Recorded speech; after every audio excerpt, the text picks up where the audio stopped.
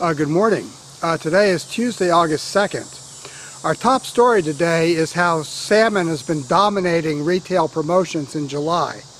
We took a look at all retail promotions of seafood. Of course, shrimp is always the most heavily promoted retail product, but after shrimp, salmon accounted for around 20% or just over 20% of all retail promotions during the month of July.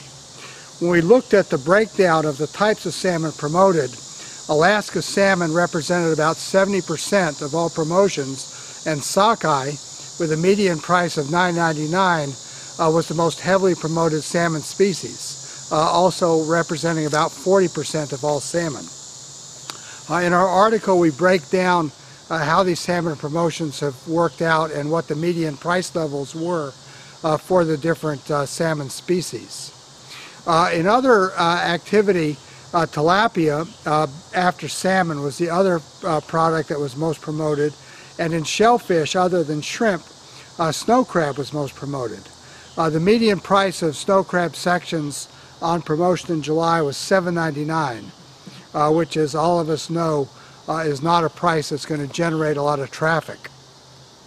One other note in our news today, Arnie Fugelvog, who has been for many years, for 5 or 6 years, the fisheries staffer for Senator Lisa Murkowski, unexpectedly resigned on Sunday following his agreement to plead guilty to a fisheries violation that occurred in 2006, prior to when he started working for the senator.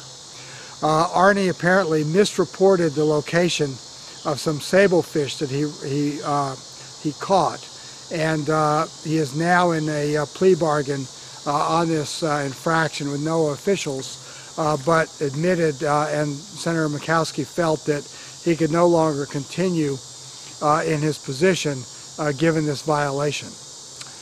That's our news roundup for this morning. In Lexington, Mass., this is John Sackton.